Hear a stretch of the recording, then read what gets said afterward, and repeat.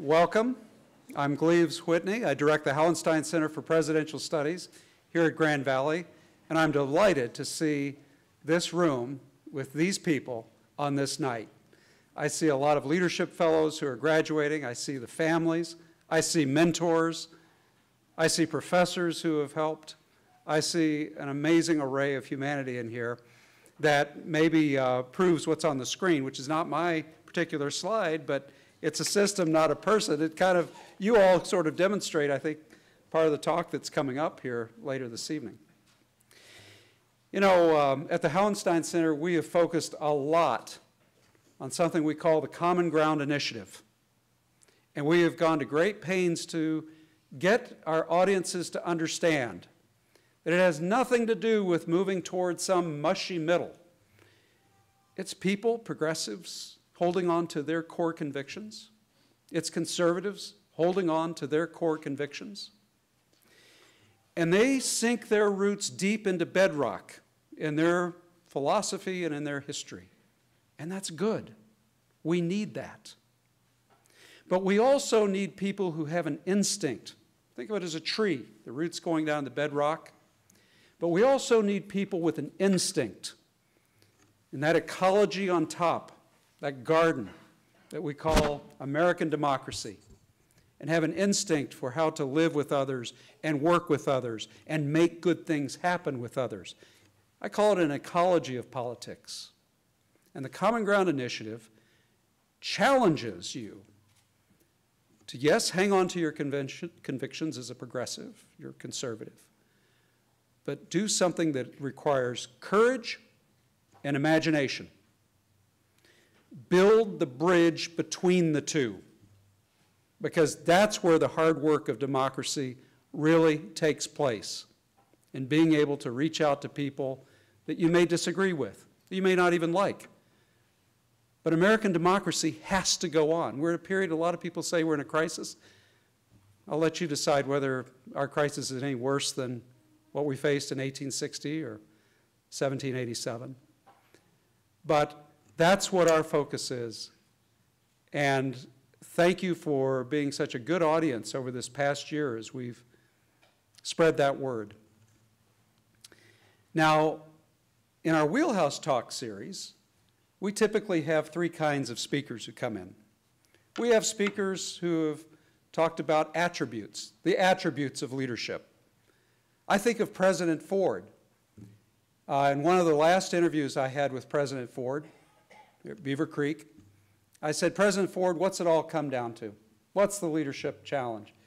And of course, he's old school, so he goes immediately to the attributes. And he said, trust. Trust, young man.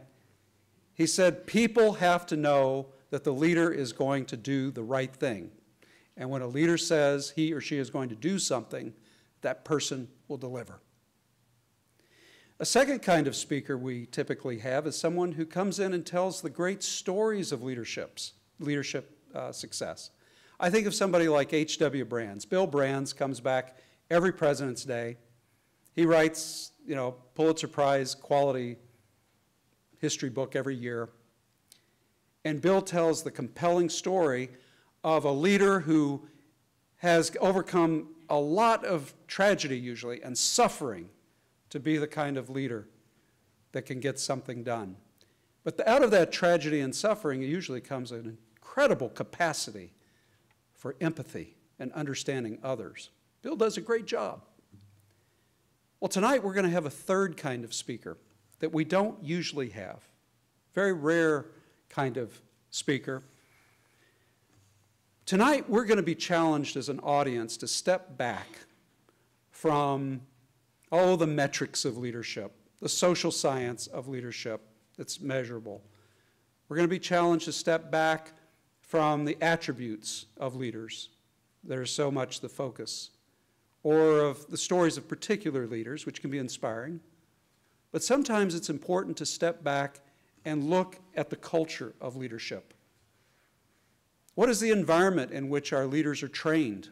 What is the environment in which they go out and try to improve their communities? Socrates in the Agora of ancient Greece asked tough questions of people. And we have a speaker tonight who is going to ask tough questions of many of us who carry certain assumptions about leadership because of the way it's typically presented in our culture. So, who is this remarkable person who is going to be addressing us tonight? Barbara Kellerman is the James MacGregor Burns Lecturer in Public Leadership at the Harvard Kennedy School. She is the founding executive director of the school's Center for Public Leadership. She's been the director of the Center for the Advanced Study of Leadership at the University of Maryland. Barbara received her BA from Sarah Lawrence College and her MA and PhD in political science from Yale. She's been awarded 3 Fulbrights, which I think is pretty phenomenal. She was the co-founder of the International Leadership Association and is author and editor of many of the books. And in fact, I discovered Barbara Kellerman through my own leadership classrooms where I've used her reader for many years. It's the best out there.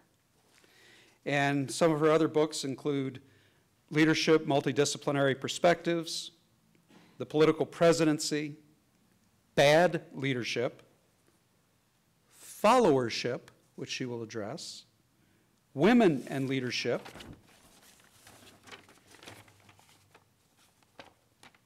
The End of Leadership, and Hard Times, Leadership in America, which came out in 2014. The End of Leadership was long listed by the Financial Times as among the best business books of 2012 and selected by Choice as essential reading.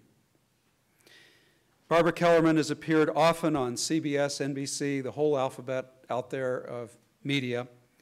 She has contributed articles and reviews to the New York Times, the Washington Post, the usual suspects out there. It's widely accessible.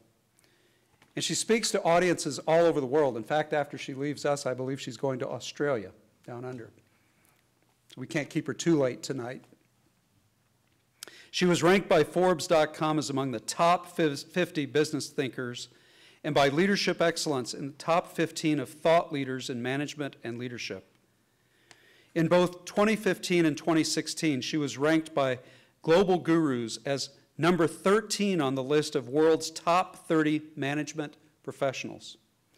And in 2016, she was given the Lifetime Achievement Award by the International Leadership Association.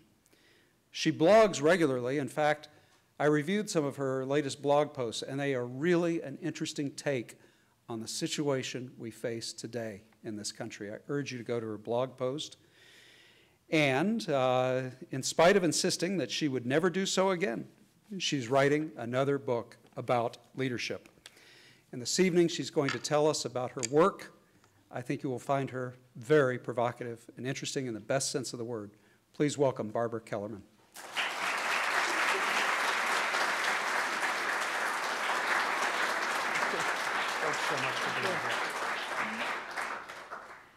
So I really have to be clever and interesting now.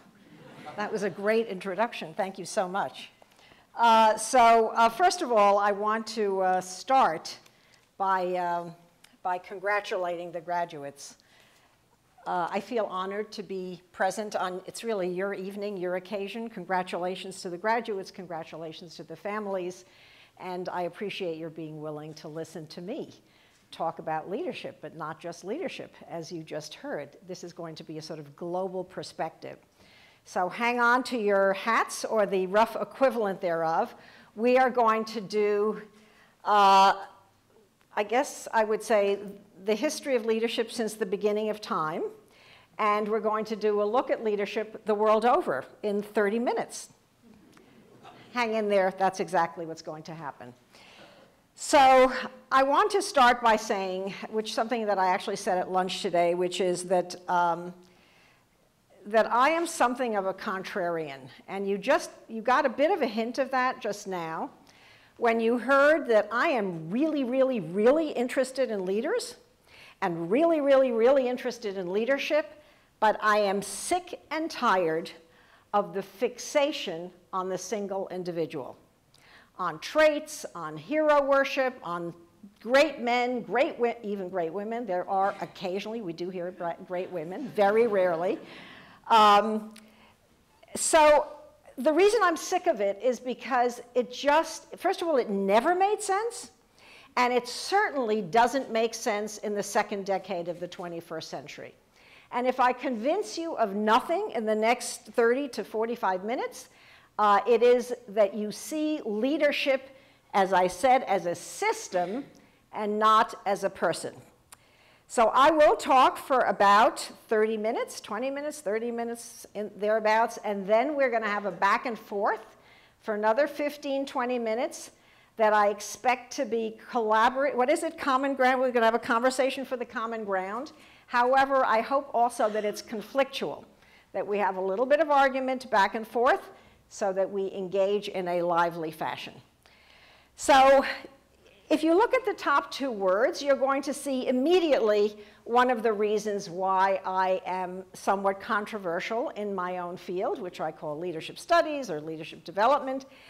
And it's because I think of this whole business of teaching people how to lead as, among other things, not exclusively, a money-making proposition, particularly in the private sector.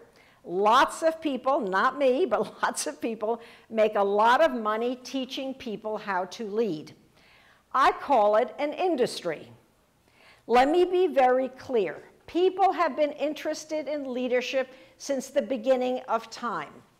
Give me one name that goes all the way back of somebody who was interested in leadership a couple of thousand years ago. Anybody? Socrates. One more. Alexander. Thank you. Plato, Confucius. We can go back. Machiavelli, not 1,000. In other words, people have been interested in leadership since the beginning of time, but the leadership industry, including the Hauenstein Center, including you guys, including where I am, the Center for Public Leadership is only about 40 years old. Do you know that the Harvard Business School has the word leader and leadership in it? Do you know that the Harvard, in its mission statement, do you know that the Harvard Kennedy School has the word leader or leadership in its mission statement? Do you know that the Harvard Ed School has the word leader or leadership in its mission statement? Do you know that the Harvard Dental School has the word leader or leader in its, the law school, the medical school? We are obsessed with leadership. That's the leadership industry. You can see below some of the assumptions. Leadership can be taught, leadership can be learned. By the way, not just by, when Plato was teaching leadership, which is what he did, his assumption was we can teach leadership to a very few select members of an elite. Now it's just the opposite. Now we assume that anybody can learn how to lead. Maybe that's true, maybe it's not, but at least it's an assumption that we could debate. Leadership can be learned quickly and easily. You guys take leadership courses. The Harvard Business School has come for a week, come for a weekend. Take a 3-month course, and you too can learn how to be a leader. Anybody in this room have any idea how old somebody had to be before Plato considered a person a leader? If you don't know, take a guess. 37. More. 52. You said it. Somebody in here said 50. Oh, did you say it? I don't want to deprive you. Did you say it too? A couple of people. 50.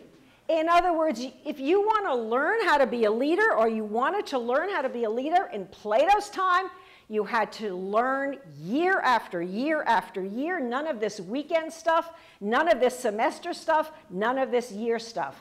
Years. So you can see how far we have deviated. And my last line, please read it on your own, my last bullet point, I am going to be returning to it. So, how old did I say, this is a test, are you listening to me? It's a test. How old did I say the leadership industry was? 40. Oh my God, oh geez, you weren't kidding, they're good. About 40 years old. Guess what's happened in the 40 years of the leadership industry? How many of you know what has happened? I'll talk about the United States. We could go other places in the world. What's happened to our perception of the president? What's happened to our belief in the Supreme Court? What's happened to our trust in Congress over the same 40-year period? Am I allowed to say down the toilet in Grand Rapids? Down the toilet. You know You know the polls, they're abysmal. So the irony is, as the leadership industry has burgeoned, our faith in leaders, our trust in leaders has declined precipitously. You have to ask yourself, what's wrong with this picture? Bad leadership, we know, is ubiquitous. There are no respectable metrics, and the leadership attribution error prevails and persists. What do I mean by the leadership attribution error? It is our tendency, for various reasons, which I will not go into now, to attribute everything that's good to the leader, to attribute everything that's bad to the leader, and to somehow assume that the other people in the group or the organization are unimportant. There's an old-fashioned word called balderdash. Balderdash. Okay, you didn't think I could do this, right? I'm going to do it. So, I'm going to try to persuade you how we have changed our conception of leadership and followership by taking you through these 5 bullet points. So I'll give $1 to anyone. Okay, so Machiavelli is easy. What's Machiavelli's big book on leadership? The Prince. Okay, many of us have read The Prince. I'll give $1 to anyone who can tell me what Plato called his hero leader. And no faculty are allowed to, no, I'll give $1. I don't want to be deprived of $1 that quickly. Only a student can reply. Any student who knows how Plato referred to the ideal leader. What did he think? Are you a student? Yeah, is it the philosopher king? Damn. Excuse me for a minute. I am nothing if not a woman of my word.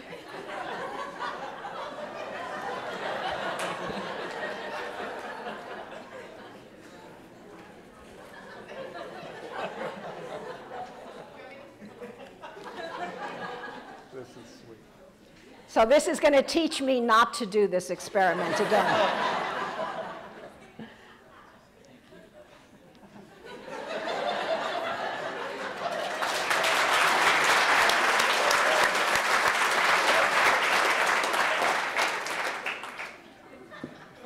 Okay, so Plato and Machiavelli, philosopher king, and the prince, in other words, the person at the top. By the time we get to Hobbes and Locke, anybody in this room ever read the Leviathan? I don't mean the whole Leviathan. Oh my God, oh geez, so impressive. So Hobbes and Locke started doing something really different. They were precursors of the Enlightenment, or wrote about the Enlightenment. Hobbes was the first one to say that other people had a right, not just the prince and not just philosopher kings. They had a right to life. That's what the Leviathan was all about. And Locke and Montesquieu, as you all know, because it's echoed in the Declaration of Independence and in the Founding Fathers, what was Locke's main concern? He suggested the division of powers. Why would anyone who's writing about good government talk about separating powers? What's the point? What's the worry? Why separate powers? Somebody in here? Tyranny. Too much power in the hands of a single, instead of a prince and a philosopher king. Once we get to Hobbes and Locke and the founders, the American and the French revolutions, we are starting to talk about followers. We're starting to talk, if you don't like the word follower, we're starting to talk about people other than the leader. Guess what? Other people have rights, not just princes and philosopher kings. That's what the division of powers is all about, and we're seeing it now, by the way. Am I allowed to mention T-R-U-M-P? Is that okay? So whatever you think about Trump, he has had a hard time with some of the courts. He's had a hard time with some of the press, and occasionally he's even had a hard time with the Congress. The founders would be very pleased, as would Locke and as would Montesquieu. Others have a say. Karl Marx. Anybody in this room willing to admit that you read the Communist Manifesto? I love you. Good for you. Good for you. A couple of people. The Communist Manifesto and a woman by the name of Elizabeth Cady Stanton. You're going, what did Karl Marx and Friedrich Engels and Elizabeth Cady Stanton, what do they have in common? First of all, the Communist Manifesto came out in 1848, the same year as Elizabeth Cady Stanton's Seneca Falls Convention Declaration of Sentiments. What are they both saying? What did Elizabeth Cady Stanton say? And what did Marx and Engels say? You don't have to be a communist to think how powerful it was what they said. What did they have to say? Anybody? I am so not going to tell you. I am so not going to tell you. Elizabeth Cady Stanton said what? Women have rights. This is not just a male world. This is not just, even the founders were thinking in terms of men, white men, I might add. And Karl Marx and Friedrich Engels, I'm not going to ask, if this was a European audience and I said, what are the last lines of the Communist Manifesto? Everybody would chime in. The last line of the Communist Manifesto is, workers of the world unite. In other words, groups that had previously been oppressed were being told, time to claim your voice, whether you're a woman, whether you're black, whether you're a worker, whether you're a colonial, whatever it is. Martin Luther King, Betty Friedan, Nelson Mandela, the same thing. The world the 60s made, and I'm now talking about the 1960s, and what I want you to see is a historical trajectory. What were the socio-political movements of the 60s and 70s? Anybody? Civil rights, women's rights. Others? Okay, this world is not just about women in Africa. Who else? What else came out in the 60s and 70s? Stonewall Riot, anybody ever hear about it? Gay rights, gay and lesbian rights, now gay, lesbian, transgender, you name it, rights.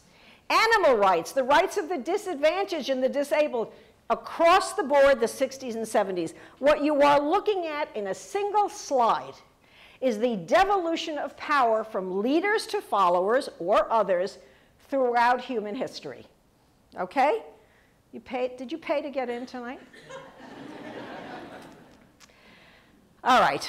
This you're going to read by yourselves because it's too complicated, but this will give you a quick idea. The 21st century, and I mentioned this earlier today, for two large reasons, is continuing the trajectory, this trajectory, from leaders to followers, where power and influence have devolved from the top down, is continuing in the 21st. It's not something that grinds to a halt. We don't think, although I'll have more to say about that later.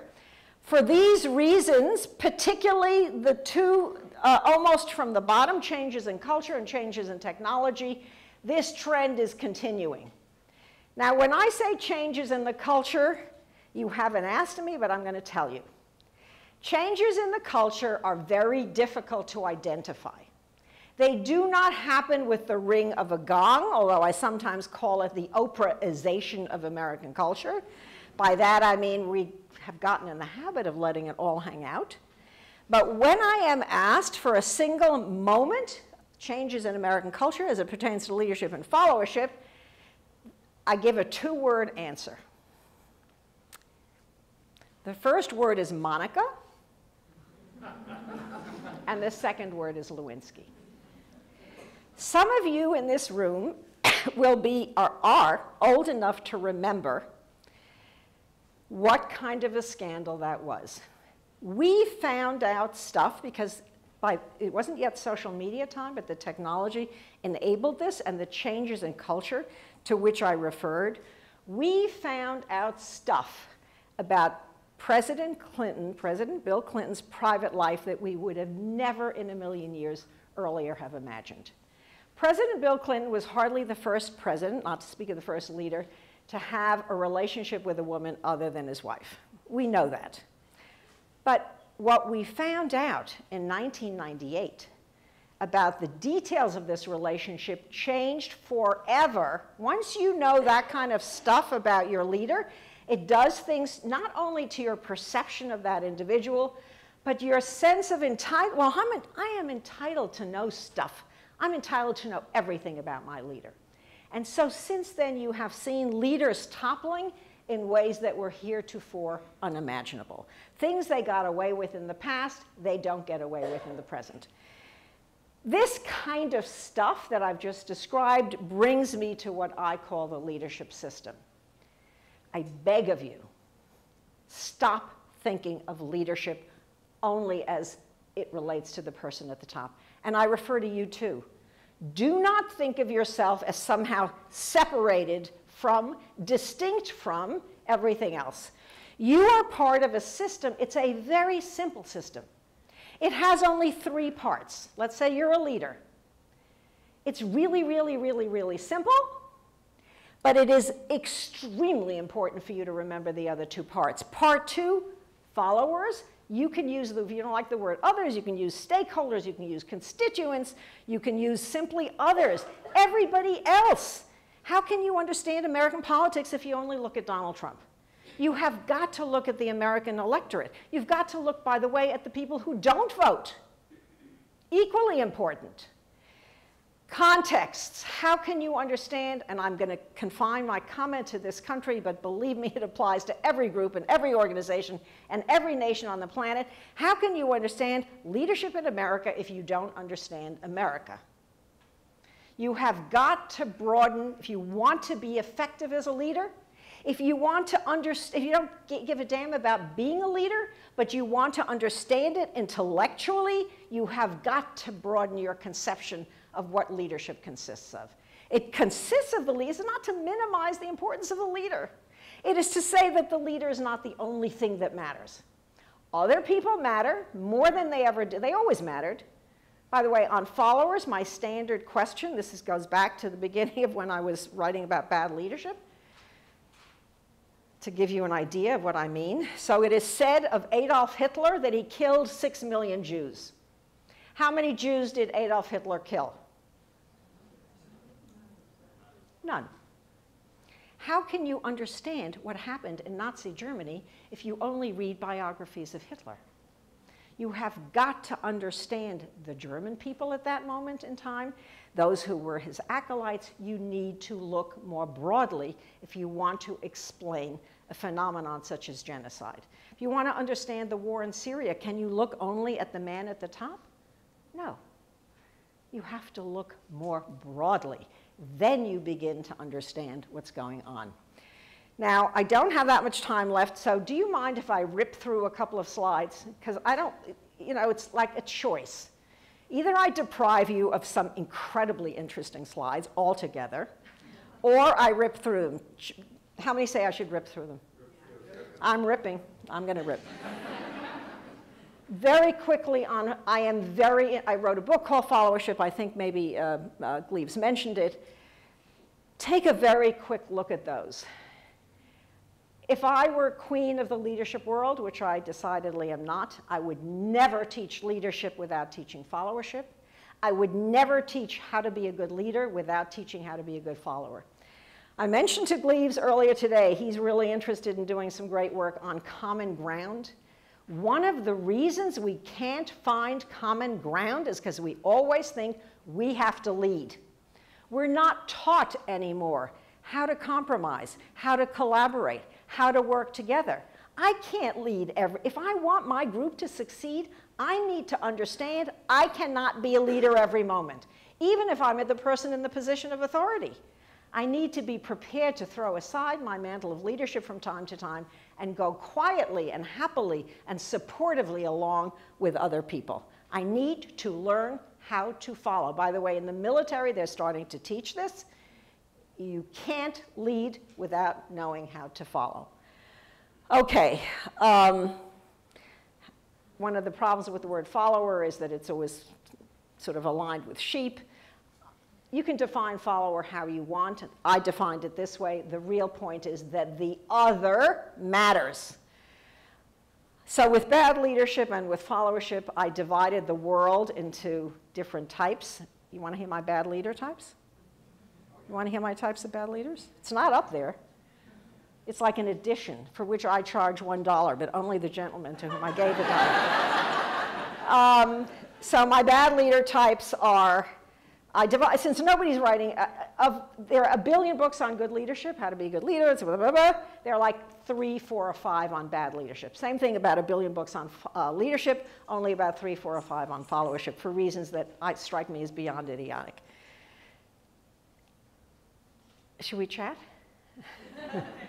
When I started writing bad leadership, I thought, how am I going to divide the whole universe of bad leaders into like some coherent whole? And I came up with 7 bad leader types.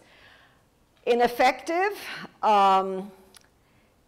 rigid, intemperate, people who can't control their appetites, corrupt, callous, insular, and evil. So they're somewhat along a trajectory.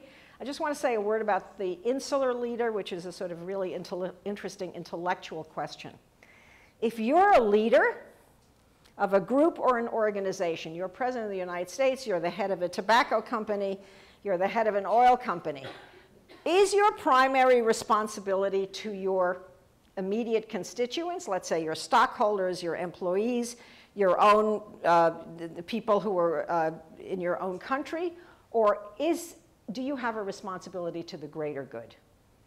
So if you're a leader of an oil company, to what extent are environmental concerns your concerns, or are you mainly concerned about your stockholders and your employees? These are questions that if you're going to be a leader, you are absolutely going to be faced with. Who is your primary constituents? I did the same thing when it came to followership. I divided them into 5 different types. And they obviously go from those people who are very isolated and do almost nothing to people who are willing to die for a cause. So bottom line is bad leadership, followership, break it up, and you'll have some sense of what matters. I'm going to go through this again very quickly.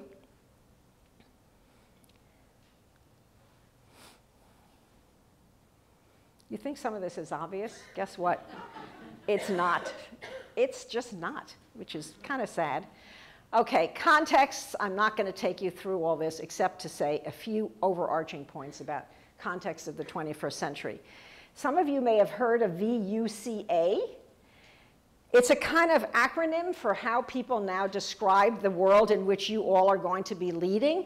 Volatility, uncertainty, complexity, and ambiguity. Now, Gleaves raised an interesting point. Is the world today that much more complex, that much more uncertain, that much more volatile than it used to be?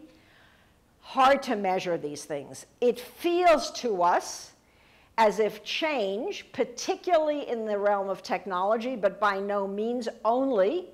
For example, if you're a student of international affairs, change has been fast, rapid. How do I keep track of it? How do I manage it?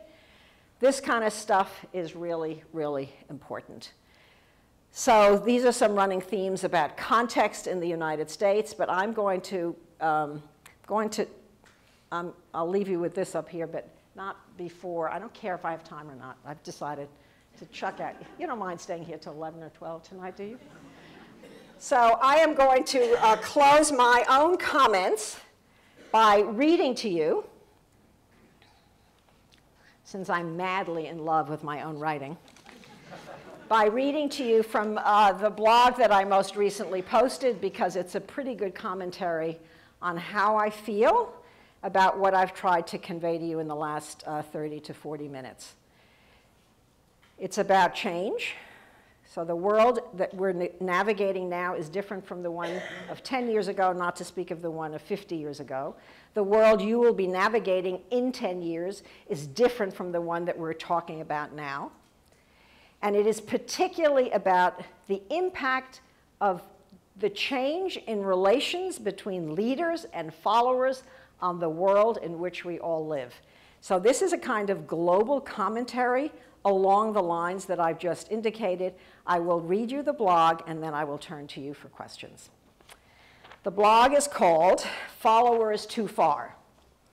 Leadership and followership typically proceed along an historical trajectory. Since they are twinned and since they change over time, they were different in the early 19th and 20th centuries from what they are now, early in the 21st. Still, the Western trajectory has remained consistent at least since the Enlightenment. Power and influence, this is what I just suggested, have devolved away from those at the top and toward those in the middle and at the bottom. In the last few years, however, some have wondered how far and how fast can this devolution go? How much political power can leaders lose and followers gain without inciting instability? A case in point is what's been happening on some of America's most prestigious college campuses. While most Americans support students' right to protest, when such protests turn virulent to the point of being violent, as happened recently in Berkeley, California, the authorities feel obliged, if not obligated, to step in. Authority takes over when inmates overtake the asylum, when followers overwhelm leaders. More than anything else, the rise of the threatening follower at the expense of the threatened leader explains the reemergence of authoritarianism, leadership more dictatorial than democratic. Putin clamped down when Russians got restive. Erdogan clamped down when Turks got defiant. El-Sisi clamped down in the wake of the Arab Spring, and Xi Jinping clamped down in response to the growing numbers of Chinese activists. Additionally, are strongmen in other countries that previously were liberal and democratic, such as Hungary. Additionally, are would-be strongmen, such as Donald Trump. And additionally is a significant percentage of the electorate, the American electorate, that itself opts for order over disorder, for the illusion of reversion over the encroachment of change, which raises this question: how far will the pendulum swing? Will followers in liberal Western democracies continue to feel unmoored, continue in consequence to revert to populism and authoritarianism, or will the trajectory of history prove immutable and the regression to autocracy more an aberration than a rule? All right, don't get aggressive, don't get hostile. Okay, those are the end of my formal comments. I've got, I think, at least 10 or 15 minutes for your comments and questions, which I hope is obvious. I welcome. So you're on, guys. Yes? I built off the blog post, I believe. So I think it was the 15th of April. Erdogan in Turkey won his referendum, granting an already authoritarian president more power, close to dictatorship. But he won by 51.3%. Yes, and the election may not have been totally fair. Right, and those are New York Times stats. I was wondering. Well, that's as close to God as we can get. Yeah. Right. I figured I'd want to cite my sources. So, what I was wondering if you could give insight into, that it has been a few weeks since this happened, is can you give us more insight into Turkey's followership and why they might have granted an already authoritarian president more power? Yeah. Well, I am not an expert on Turkey, but I read the New York Times. So, you know. Look, my understanding is probably every bit, since you asked the question, every bit as yours is. What's happening in Turkey is not, the reasons for it are different, of course, but not incredibly different from what's happening in France, or incredibly different from what's happening in Britain, or incredibly different from what's happening in the United States. We are seeing very serious cleavages. This goes to the common ground point. Very serious cleavages in some of these liberal Western democracies. And it relates to all the stuff we've been talking about. Followers feel emboldened and empowered to say their piece. They go protesting and marching and get hysterical and feel their voices have to be heard. They feel these passions very strongly. So in Turkey, the standard divide we hear is between secular liberal on the one hand and religious and less liberal, I don't want to say authoritarian, on the other hand. That's a serious divide. A serious divide in this country is a Republican Congress that can't see, a Republican-dominated Congress that can't seem to work very well with the Democrats. In other words, we have, what we've heard now for years is what we see in Washington is a kind of freeze, an inability to work together. What we saw in Britain, contrary to all expectations, is a shudder and a stroke of astonishment when in fact the Leavers beat the Remainers. In France, we're witnessing it as we sit here, the tensions between the sort of liberal Democrats and those who were followers of Marine Le Pen, who were, I'm going to be careful about labels here, but some would regard as much more authoritarian and with some fascist tendencies, whatever, whatever. The words that are used are nationalist and populist. This is a trend that is not peculiar to Turkey. Nor is it peculiar to Turkey, as I suggested in my comments, that the strong person's solution to the restiveness is, in fact, to clamp down. And it's happened in country after country after country. What I'm trying to say is that the clamping down that we have seen in China and Russia and Turkey and Egypt is in response to that trajectory of history that I was showing you. What's happened in Egypt is a response to the Arab Spring. What's happened in Egypt is a response to Syria. These are all these are huge, you know, they play out in our daily lives, but they're also huge grand themes that you guys are going to be wrestling with. Now, I'm going to take this one step further, and you didn't ask me this question, but I'm sort of big on this theme. You heard me talk about the leadership industry, and you well remember it. It's about 40 years old. What has happened since the rise of the fixation on leadership, impossible to prove what I'm saying, but I'm going to give you my impression nevertheless, is a lesser attention to civics and to collaboration, to use your language, Gleaves, common ground, and more attention to the development of the individual. By the way, again, you haven't asked me this, but I'm going to volunteer it. It's not unconnected to the way we raise children. We raise children differently in the last 10, 20, 30 years from the way we used to raise them. A lot of attention to the individual needs, wants, and wishes. When you're a leader, you pay attention to my own development. Most of leadership training and development is I need to learn my skills, I need to. Some of it is value directed, certainly at the undergraduate level. But in the world at large, I can assure you that most leadership training programs are not directed toward the common good. They're directed for the benefit of my group or my organization or what I want to do, whatever, whatever. So a lot of this stuff is interrelated in ways that are very, very difficult to pinpoint. But I would argue that it is your, you know, I'm talking now to the graduates' generation's responsibility to perhaps move away a little bit from this fixation on leadership, or at least to combine it with greater civic mindedness so that we have more of a group mentality as opposed to single individual mentality. A guy named Christopher Lasch years ago wrote a book called, he said America was becoming a culture of narcissists. You've heard Trump referred to as a narcissist. In any case, there is a focus on the self as opposed to the commonweal, which is relatively recent. Other questions, comments? Yes. Can you all hear if the person doesn't crawl over other people's laps? And I can project. Can you hear me? Yeah.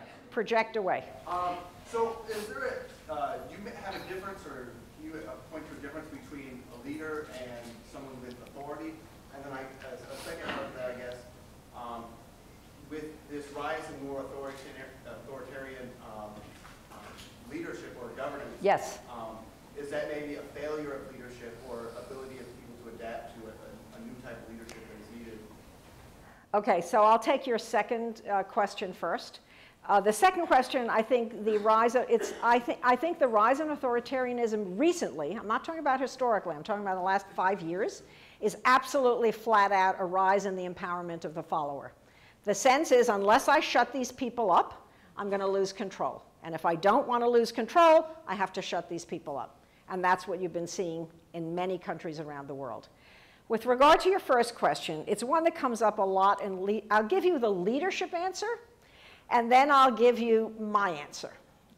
So the leadership answer is there's a real difference between leadership and authority. So a person who's in a position of authority is holding, as you know, that I always talk about 3 different kinds of influences. One is power, one is authority, and the other one is influence. So I think of power. Does anybody know what Mao Zedong said about power? Will you say? Perfect. He said, thank you very much, absolutely right, power grows out of the barrel of a gun. Now, none of the leadership literature talks about that kind of power. It's as if that kind of power doesn't exist in the Pollyanna world of the leadership literature world. You can go to your, what's your main bookstore called? Bookstore? Campus bookstore? Okay, I realize nobody holds books anymore, but like make believe there was a bookstore. Make believe there's a bookstore. Make believe you're going to the shelf that has a lot of leadership books. They are not going to have this conception of power because they're all about the Pollyanna world of, gee, how am I going to be a good leader, and it's all so wonderful. But in the real world, Mao had it right. Power grows out of the barrel of a gun. And by the way, if I've got a job and my employer comes up to me and says, I'm so sorry, Barbara, we really do like you, but unfortunately we can't use you anymore, he's not using authority, he's not using influence, or she. They're using, their power is over me to get me out of that position. So power is an incredibly undervalued and in other words, the capacity to punish or to reward. That's what power is. Underutilized, undertested. Very important. The next one is authority. So authority, the leadership literature is full of people who make a distinction between authority and leadership. So authority is, I'm holding a title or a position, and that allows me to, to direct what's happening and so forth and so on. That is often distinguished from a leader who is drawing on his or her own sense of personal influence. My own preference, sorry I don't know your name, my own preference is not to make that distinction. I think it was you who said, I read it in the New York Times. I blog, and I write my books as if I was writing for the New York Times. The New York Times does not make a distinction between a good leader and a bad leader. It's somebody who's in a position of authority. They say, the leader of Syria. They're not going to go, oh, well, he's in a position of authority in Syria, but he's not really a leader because he doesn't do good things. So I try to use plain English. To me, a leader is someone who's in a position of authority, and if they don't exercise leadership, that's the kind of leader they are. So I don't make the distinction, but other people do. Other. No, you're not. Excuse me. Yes. So earlier in the day, you had said we're moving from... I can't. Are you going to hold me now to what I said earlier in the day? Oh, my. I hate these kinds of people. Yes. From vertical leadership to more of a horizontal leadership. Yes. And I was hoping you could say more about that. Well, to go back to the distinction among power, authority, and influence, if you go to the leadership literature, you will know that it says the command, which is the vertical style of leadership, that's out the window. You can't anymore. Eisenhower, when he famously said, when he went from being a general to being president, he famously said, gee, in the military, you can say do this and do that, and people would do it. Once you're in civilian life, that doesn't happen anymore. So it used to be that you were a leader and you were taught the so-called command and control style of leadership. Nowadays, you can't do that anymore. There are many, many, many reasons for this, mainly because leaders are, by and large, certainly in the private sector, this holds true. Certainly the president of your university, it holds true. They're much more weakly positioned than they used to be. They can't depend so much on authority because people go online and say horrible things and tear them down. They can't use power in the same way because people will say, oh my God, what a brutal authoritarian leader that is, horrible, horrible. In a country such as ours, I'm now again going to move it back to the United States, the way you get things done more than it used to be in the past is by influence. By this business, you've heard the phrases emotional intelligence and interpersonal skills. that skill set is much, much more important than it used to be. And that's because the hierarchies are all flattened, you've heard that. Doesn't mean they're all vertical, but all horizontal, but they're surely less vertical than they were. And when hierarchies are more horizontal, you have to kind of bring people in more than you used to because they want to be brought along, because you have persuaded them or influenced them or been ingratiating in a way you didn't have to be in the past. So it's a somewhat different skill set, and I dare say that the graduates of today either know that intuitively already, or you will find when you get out into the real world that it's much less about the vertical structures that large organizations used to be identified with in the 20th century, and much more about flattened hierarchy for various reasons, once again, technology being very high on the list. So, yes?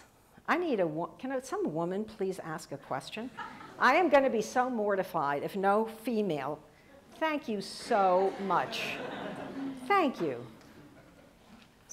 So I think in our generation, or in the next 5 years or so, we're probably going to see the result of, I don't want to say a stalemate, but right now there's a lot of tension and you have a lot of gun power rulers. So do you have any predictions for what's going to happen if the leaders with all this power, maybe through guns or through military, how is that going to line up with the people? So are you talking about in international relations? Yes. Yes, okay. Thank you. Thank you very much. Notice how the woman gets up, goes to the mic. This is what we call presence, ladies and gentlemen. Thank you. I do write a lot about women in leadership, by the way. I'm not fixated on it by any means. I write much more about this stuff, but women in leadership is not irrelevant to all the things we're talking about, just saying. Okay, so can I predict the future of the world? Well, let's see now. Look, I have no special crystal ball. As we are here tonight, I think I mentioned to one or two of you, I'm a member of the Council on Foreign Relations, and before I came here, I was in my hotel room for a couple of hours this afternoon, and they had a conference call on North Korea. And I thought, okay, I have the time, and I was listening to whatever was being said on North Korea, and some of you who follow this stuff will know that the 100 senators yesterday were taken, I guess, in buses to the White House? Where the hell were they taken? They were transported someplace for this special kind of briefing on North Korea. To my amusement, none other than Bob Corker came out afterwards and said, he was asked, how was it? And he said, it was fine. So it's like, okay, nothing blazingly new here. So I guess the best answer to your question is that mentally stable state actors are not likely to get us into some cataclysmic war. Now, notice there's several qualifiers there. You can't be nuts, and you have to be the head of a state. The real concern, the anxiety that is produced by North Korea is the feeling that it is possible that the leader of North Korea is not sane and sensible and stable the way we like to think that leaders should be. But the anxiety that probably plagues those who know best about these things more than even North Korea is the so-called non-state actor. So you have heard about the proliferation of nuclear weapons. You can get stuff online now that's scary as hell. The information that's being, oh, here's how you put together an atom bomb in your garage. You want to put together an atom bomb in your garage? You too can do that. So I would say the chances of us entering some serious cataclysmic encounter, which I think was your question, are the greater if we have leaders who are not reasonably stable, and they are the greater if we are unable adequate. The scary part is it only takes one, okay? So the idea that a non-state actor, there's only so much we have little pea brains, and there's only so much we can accommodate. In recent weeks, we've been dealing with North Korea. We haven't heard a word about ISIS. just wait in this country till the next terrorist attack.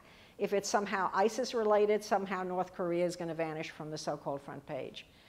So that sort of non-state actor in tandem with a possibly irrational state actor, and for Americans, one of the women on that call that I just referred to, she sounded like an older woman, she said, I live in Seattle. Now, as some of you, if not most of you will know, Seattle is the American city that is most often mentioned as, guess what, it's within range or likely to be during Trump's administration within range of a North Korean missile that has a bomb on it.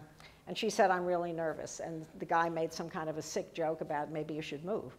That's not exactly comforting.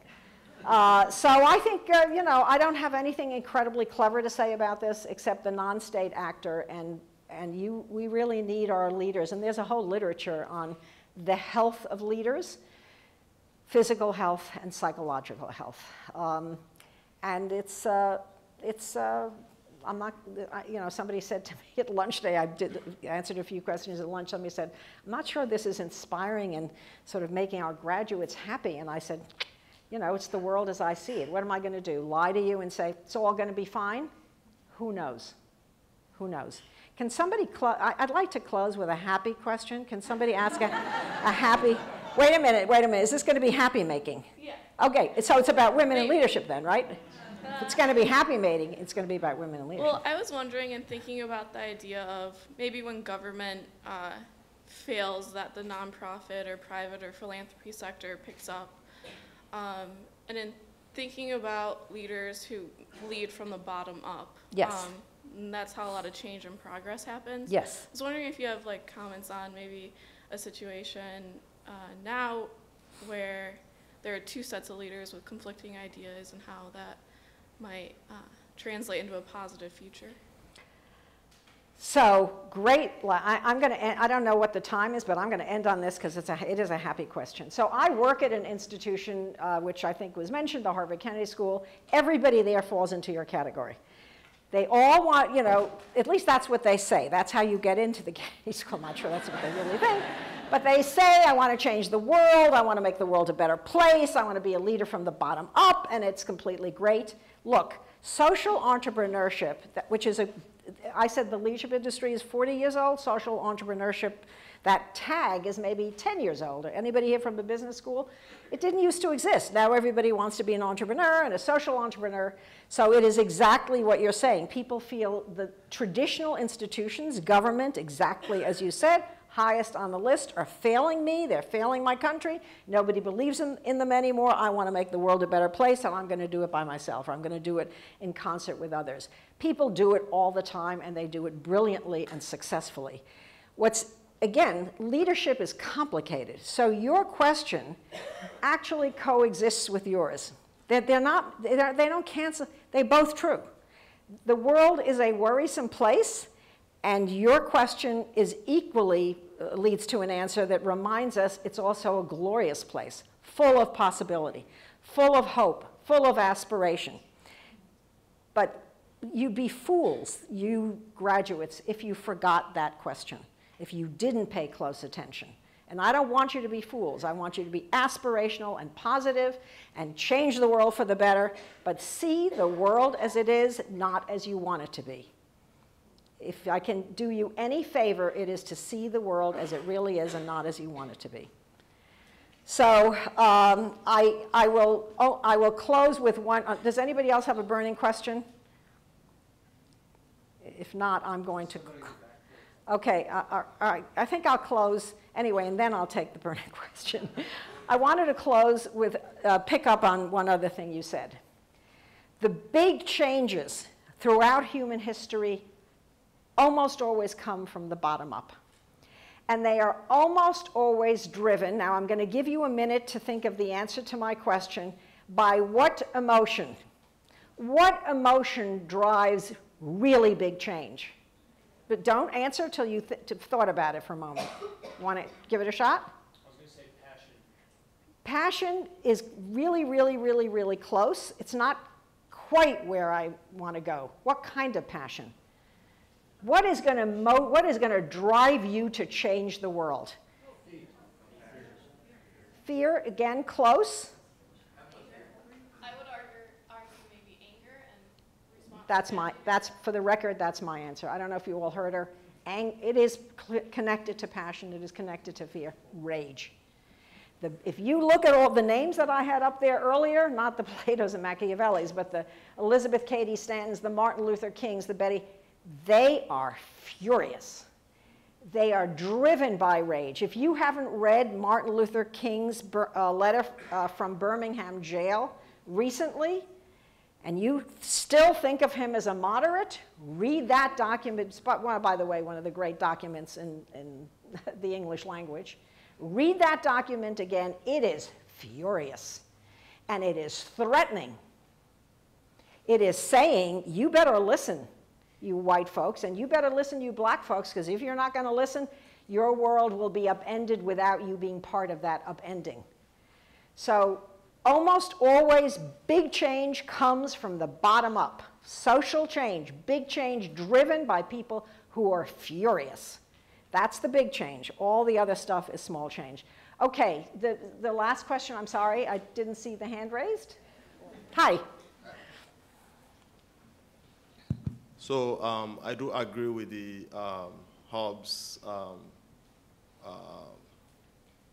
do you call it, policy about everybody having equal rights. Yes. And also agree that leadership can be learned and can be taught.